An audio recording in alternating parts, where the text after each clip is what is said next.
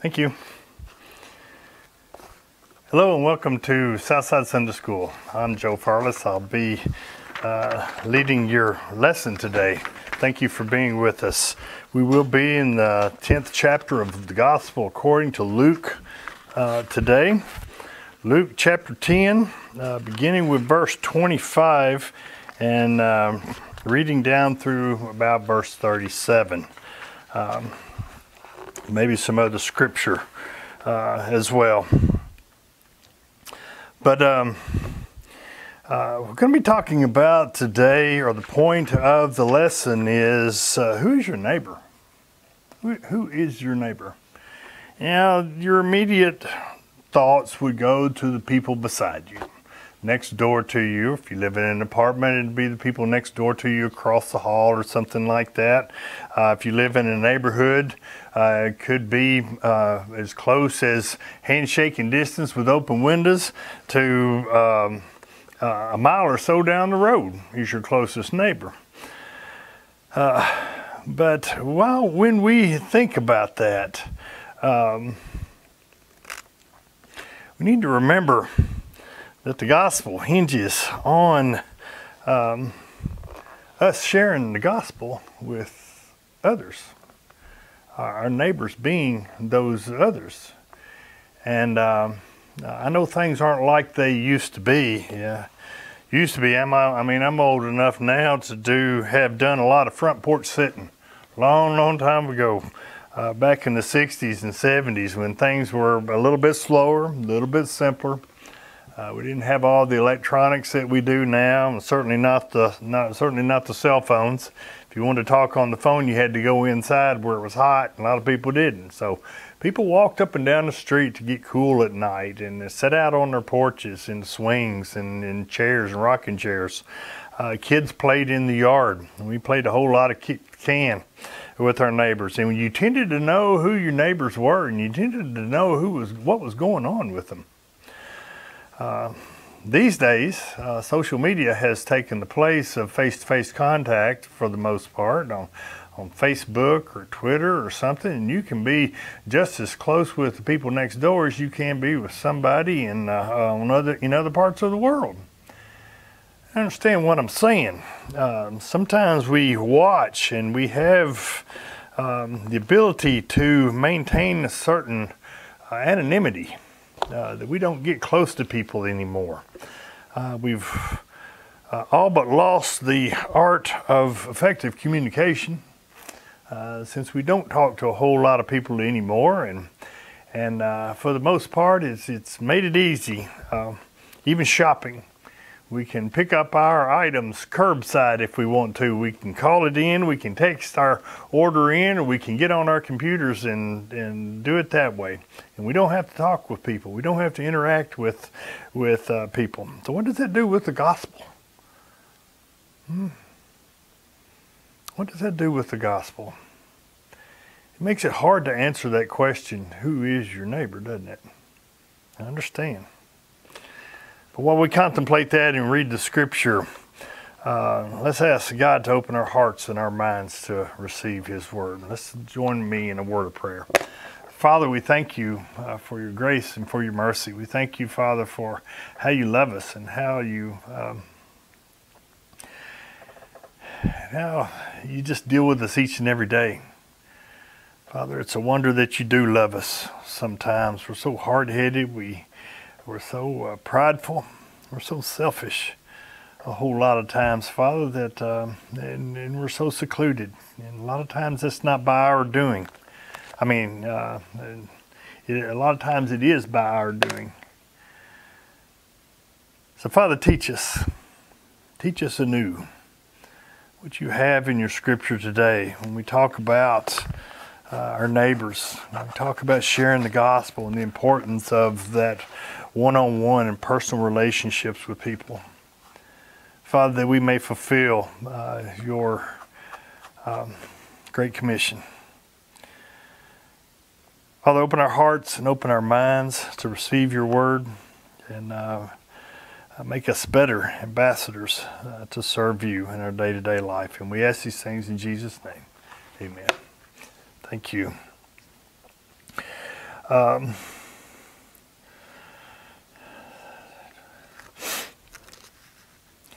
compels us to be the neighbors that others need us to be. Love. You heard me mention in our prayers the fact sometimes that we are prideful, that we're selfish, prideful of who we are, of what we have. No matter how great or how small that amount is, our status, our position. And we're selfish. We're selfish with our time. We're selfish with our resources. We're selfish with the gospel a whole lot of the times. I'd like to read the opening statement in our Sunday School Quarterly today. It talks about how the Bible meets life. He said, this one particular writer writes, growing up in the McCoy household, I was known for being what I like to call domestically challenged. There was the time I folded and put away the dirty laundry, the time I put away the dirty dishes thinking they were clean. I blamed the far too thorough pre-rinse for that, they say. And the time I loaded the dishwasher with liquid dish soap, and well, you can guess what happened next. I was notorious for cleaning according to what my parents would inspect, but not necessarily what they would not expect. Things look tidy on the outside. Just don't go opening any closets or drawers, and don't look under the bed. What seemed neat and clean was often only surface level clean. Jesus got a response a lot like this when he told someone to love his neighbor as himself. And when the man heard it, his first response was to ask Jesus about actions God would inspect, instead of about the heart God expects. You and I can fall into the same mindset, and if we do, we not only miss one of the Lord's most important teachings, but we miss out on fulfilling our purpose. Luke chapter 10, beginning with verse 25 and reading down through verse 28, says this. Then an expert in the law stood up to test him, saying, Teacher, what must I do to inherit eternal life? What is written in the law? He asked him. How do you read it? He answered, Love the Lord your God with all your heart, with all your soul, and with all your strength, with all your mind, and your neighbor as yourself. You've answered correctly, he told him. Do this and you will live.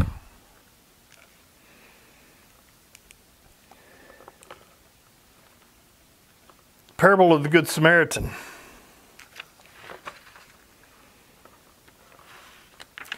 Tells us, it's one of Jesus' most familiar stories, and it tells us about an important detail. Jesus told this parable in response to a pointed question, and the man who asked Jesus this question was a Pharisee, an expert in the law. We usually think of the Pharisees and religious leaders in the Gospels as the villains of the New Testament because they were so antagonistic toward Jesus. We forget these men were considered to be among the most morally upright in the community. This man was a teacher, considered an expert in Scripture. He knew all about God's law. He even memorized most of the Scripture. He said he completely missed the point. That's what Jesus was talking to him about. His opening question tells us a lot. Teacher, what must I do? He was focused on outward actions, but the real purpose of the law was to show us that we can't do anything to be right or righteous with God any more than we can fly to the moon by ourselves. Law is meant to point us to a Savior beyond ourselves, and that's Jesus Christ. The very law this religious leader knew backwards and forwards should have led him to cry out to God for mercy, knowing that he could not possibly live up to God's perfect law and his standards for us, much less be worthy of eternal life with God. But this expert in the law still wanted to give it a shot. Jesus, in a method as old as the Garden of Eden, began to draw out the truth by questioning him. And of course, being an expert in the law that he was, the Pharisee answered correctly. He knew what was written, and he zeroed in on the commands that Jesus had identified earlier as the two greatest commands. Love the Lord your God with all your heart, all your mind, and all your soul. And the second is like it, to love your neighbor as yourself. This is the greatest and most important command. Now came the challenge. Jesus told him to obey the law. Do this and you will live. Knowing what God's word says matters little if we choose not to follow it. In fact, the more we know, the more responsible we are for obeying what we know. This religious leader knew very well that God's commandments required what? Knew very well what God's commandments required. He was responsible for obeying or not obeying. We continue on with verse 29, reading down through verse 22. But wanting to justify himself, he asked Jesus, "And who is my neighbor?" Jesus took up the question and said, "A man was going down from Jerusalem to Jericho and fell into the hands of robbers. They stripped him and they beat him up and fled, leaving him half dead. A priest happened to be going down the road. When he saw him, he passed by on the other side. In the same way, a Levite, when he arrived at the place and saw him, passed by on the other side." See, this religious leader wanted to justify himself and be righteous in his own mind and in his own life. His plan was to follow the law, which was impossible. And therefore, he wasn't looking for information when he asked, "And who is my neighbor?" He was looking for exoneration and acquittal. You certainly don't have to follow that command he was expecting to hear. All the righteousness that you have in memorizing the law and knowing the law and in being such a teacher that you instruct all of these around you should be enough.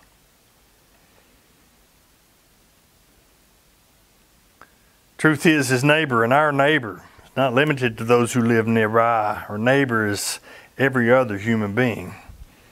But what this expert in the law wanted to find was a way to get out of fully obeying. He wanted to know what Jesus would inspect to make sure he'd obeyed properly, not what Jesus would expect of his followers. He surely knew the scope of the command. Why else would he try to find a loophole in it? Try to find how he was, how he was doing. This expert in the law wanted to reduce God's command to something that he could complete in his own power, not in the power of God. It was likely because he knew that loving a neighbor as ourselves is impossible. I've often said that Romans chapter 12, verse 9 says, "Let love be without hypocrisy," is an impossibility for us. I jokingly referred to it for a long time. And the truth of the matter was that it's correct. It is an impossibility. In and of ourself, in our own power, it's an impossibility for love to be without hypocrisy. We can say that we love somebody. We can lavish them with gifts. We can wait on them hand and foot, but it doesn't mean that we're loving. It means that we're serving. But it doesn't take care of the attitude. It doesn't take care of our deep thoughts. I've seen people serve other people grudgingly. They still serve them. They still serve them well. But they don't want to be there. They don't particularly like the person or the people that they're having to serve. And yet they do it. Possibly for money or position or power.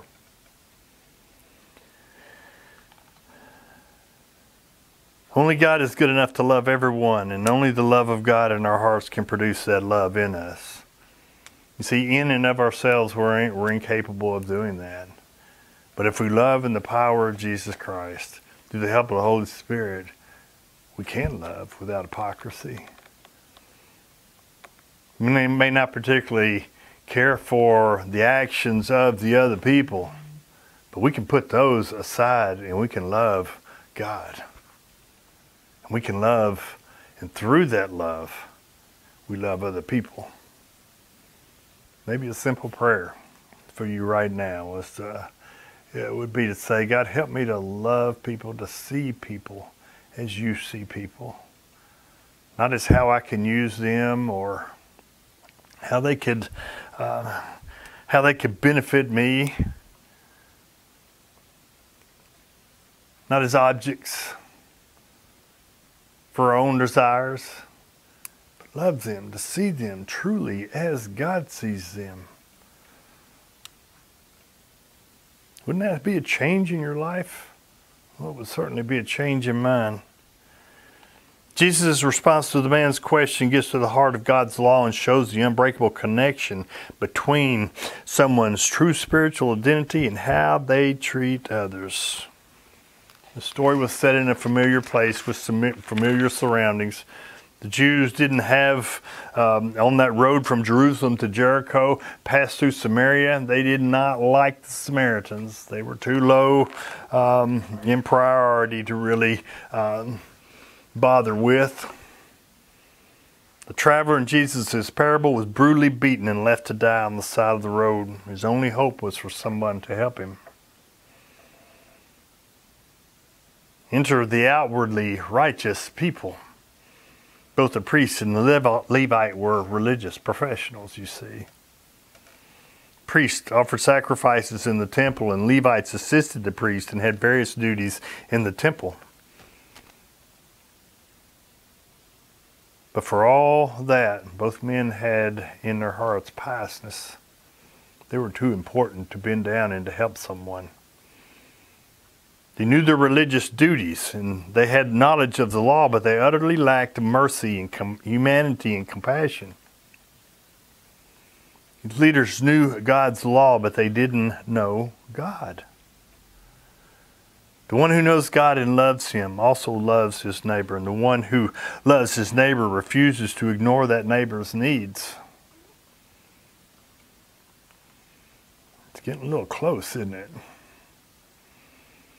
Priest and Levite in Jesus' parable remind us that we too can become expert in God's words, in God's word, and yet fail to follow His ways. Maybe you know the Bible, maybe you know it inside and out. I've had many, many discussions with people who can quote Scripture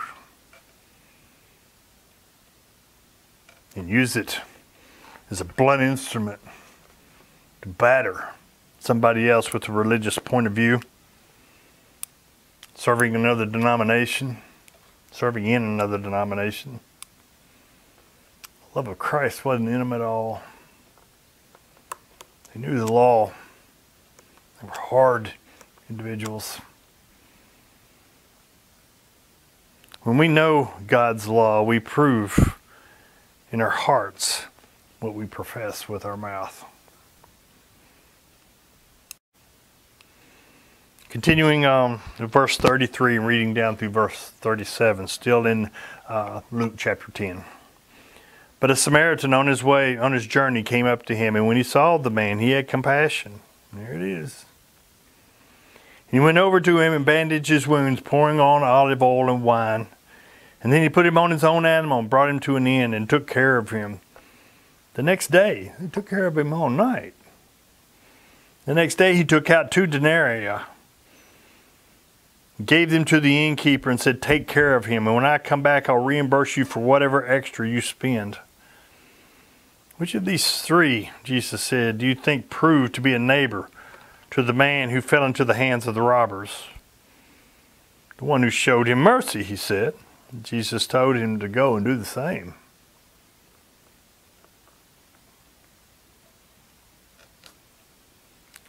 In every way, the Jews believed that they were superior to the Samaritans. And this was a shocking story to them. A good Jew would have had nothing to do with the Samaritans. So imagine the response of a Jewish religious leader when Jesus used a despised Samaritan as the hero of his story.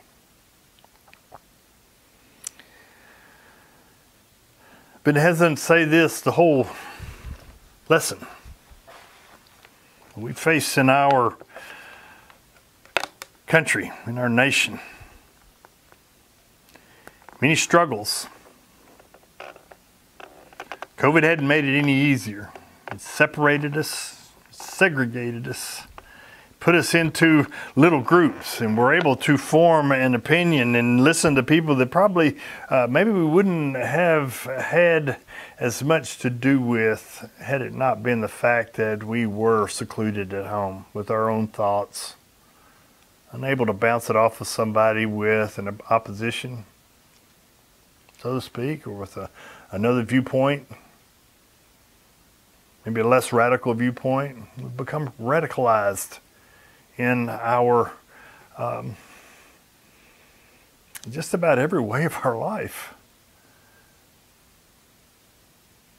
It's not that we have two separate political parties in our nation. I know there's more. Two major political parties, the Democrats and the Republicans. Never in my life heard such hateful speech from one side to the other. It's not just a disagreement. These people want to completely destroy the other side because of their political views.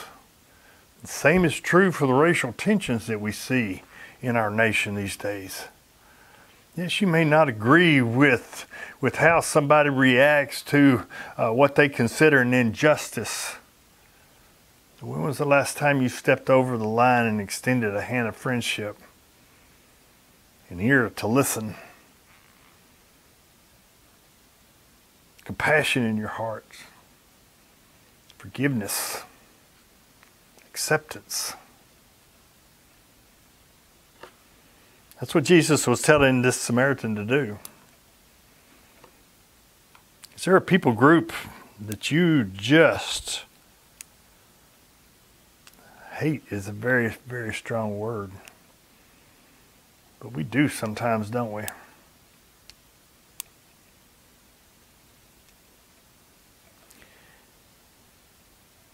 Was Jesus trying just to get under this man's skin to cause him an irritation?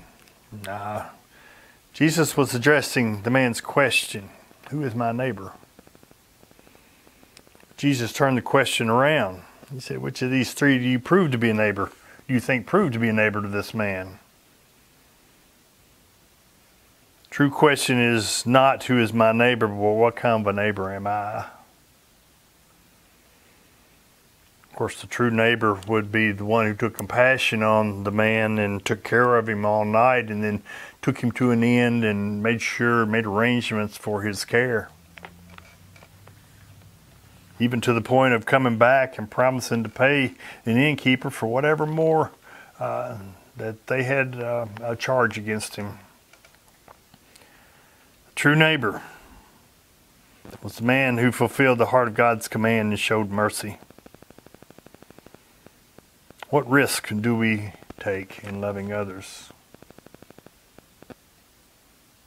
Well, we risk the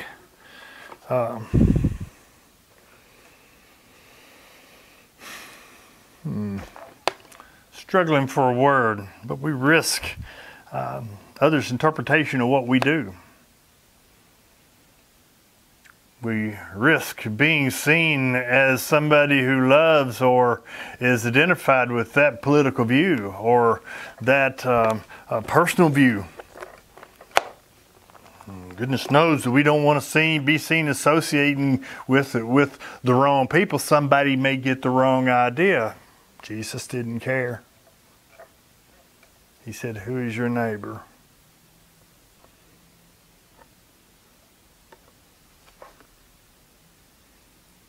Jesus was unimpressed by this man's knowledge of the Scripture, his outward professions of faith and piety. He was concerned about the condition of his heart. After the religious leader acknowledged that it was the one who showed mercy was the true neighbor, Jesus told him to go and do the same thing. Put all your feelings in your back pocket and go help somebody. Listen to them. Bind up their wounds. Be Jesus' hand of healing, his hand of compassion. Jesus touched lepers. He touched unclean people.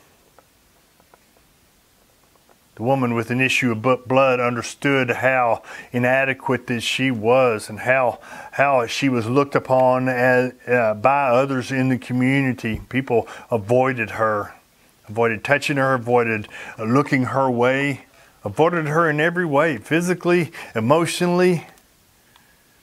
She snuck up behind Jesus just to touch his garment. Power went out of him. Scriptures say. And he said, "Who touched me?" You can see her on the street with her head bowed, not worthy to look up into the face of her Savior, with her hand outstretched. But she was healed. And he had compassion on her. And he showed the people around just exactly what he was all about. Touched the untouchable lepers, handled them with compassion. He healed men who were lame, those who could not walk, who were confined to a bed.